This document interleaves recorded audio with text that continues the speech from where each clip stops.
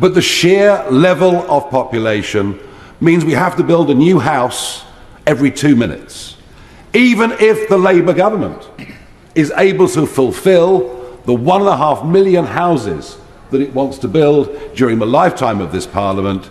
It will make no dent at all on the current shortage of housing. Rents have risen by 25% since 2021. Why? Population increase and pressure.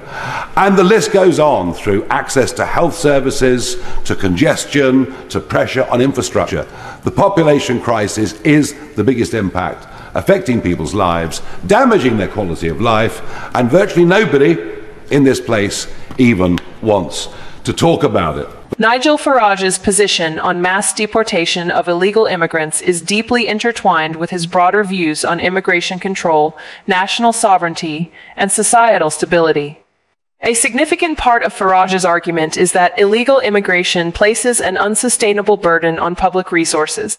He claims that the UK's infrastructure is already struggling to cope with its existing population, and the addition of illegal immigrants exacerbates issues such as housing shortages and long waiting times for public services. By advocating for mass deportation, Farage believes that these pressures can be alleviated, freeing up resources for citizens and legal residents. Farage's views on immigration and deportation have garnered both strong support and significant criticism. Among his supporters, there is a belief that he is addressing legitimate concerns about the impact of immigration on British society and that his proposals are necessary to protect the country's interests. More people will come to our country, and nobody is making the argument that there aren't some exceptionally wonderful people among them. There are, of course.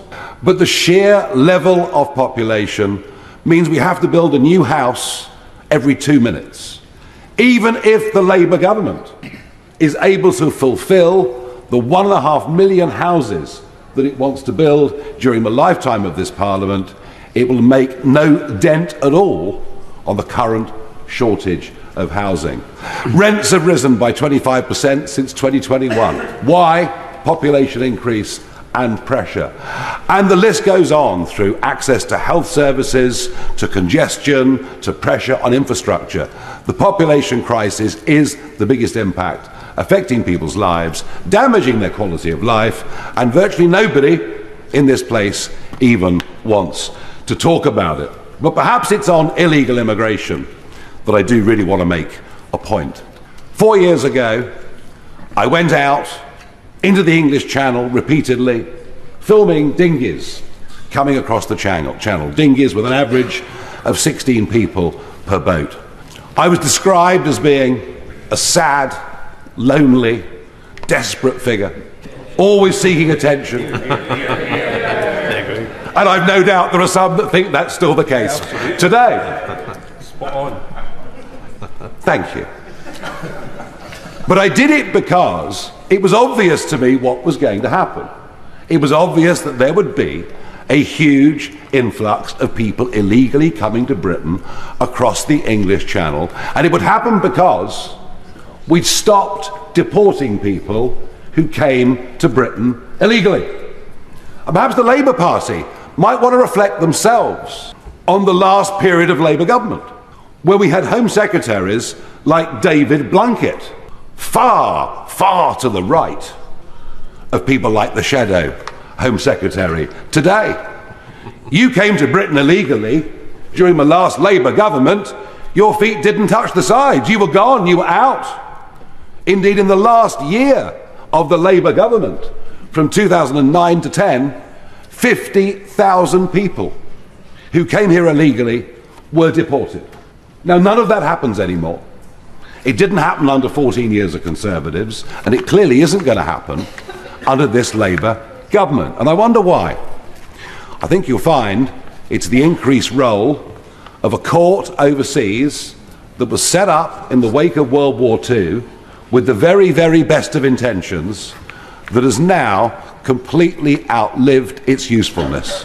It is, of course, called the ECHR, the European Court of Human Rights, and it was the Labour government that enshrined the Convention into British law. We will not stop the boats, even if we sent a handful to Rwanda.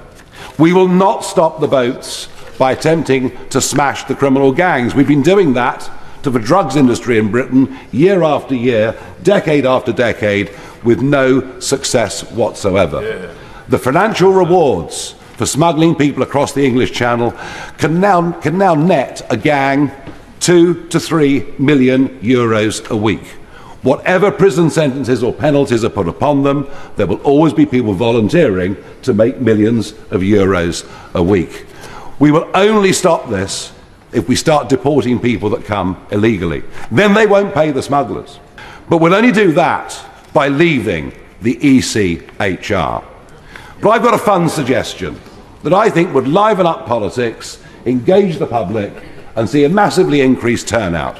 Why don't we have a referendum on whether we continue to be members of the ECHR? Farage asserts that illegal immigration is often facilitated by well-organized criminal networks involved in human smuggling and trafficking. He believes that by deporting illegal immigrants, the UK would disrupt these smuggling operations, making it less profitable and therefore less attractive for criminal enterprises to continue their activities. Farage has often linked illegal immigration to broader issues of societal breakdown. He contends that uncontrolled immigration leads to the erosion of social cohesion as communities struggle to absorb and integrate large numbers of new arrivals. This can lead to cultural clashes, increased crime rates, and a general sense of insecurity among the native population. Farage often frames the issue of illegal immigration within the context of national sovereignty. He believes that the UK has the right to control its borders and determine who enters the country. Illegal immigration, in his view, undermines this sovereignty and the rule of law. People see the unfairness of it. They say, how can it be that we're on social housing waiting lists for a year, perhaps 2 years, when these people that come illegally are put straight into 4-star hotels or, if not that, private accommodation? How can it be that those that come have access to dental care when we can't get an NHS dentist? And I think the fact that the hotels alone are costing over £7 million a day makes people pretty upset. Those that have come into the country legally aren't very happy about it either, because they've gone through costs, time and hoops to be in the country the right way. But it's the other element of this that I want to focus on today. Frankly, I think this is very dangerous. You only have to look at what's happened in Sweden, in cities like Malmö, to see that a large influx of young males coming from an entirely different culture, and certainly coming from a culture in which women are not even regarded as second-class citizens, has had, frankly, disastrous social effects. But since the events of October the 7th, and what has happened in Gaza, and increased radicalization in the Middle East, this is even more of a problem. You see, these young men that come, and I've actually filmed this, I've filmed on the 12-mile median line, people throwing their iPhones into the sea, throwing their passports into the sea, doing everything they can so that we can't track and identify them. Although it's okay, because they get an iPhone, a new one, within 24 hours of arrival. But I think this is a national security issue. Farage has long been a critic of the UK government's approach to immigration, arguing that it has been too lax and has failed to protect the interests of British citizens. He believes that the uncontrolled flow of immigrants, particularly illegal immigrants, has led to a host of problems, including pressure on public services, housing shortages, and increased crime. In addition to concerns about immigration, Farage has pointed to the growing prevalence of conspiracy theories as a sign of deepening public distrust in the government.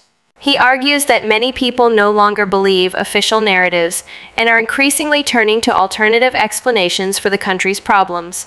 Farage has warned that the combination of immigration concerns and the spread of conspiracy theories could lead to a full-scale revolt against the government. He claims that many people feel their voices are not being heard and that their concerns are being dismissed or ignored by those in power. According to Farage, this growing frustration could manifest in various forms of civil disobedience, protests, and potentially more extreme actions if the government does not respond to the public's demands for change. He argues that the situation is reaching a boiling point and that the government must act quickly to prevent a crisis.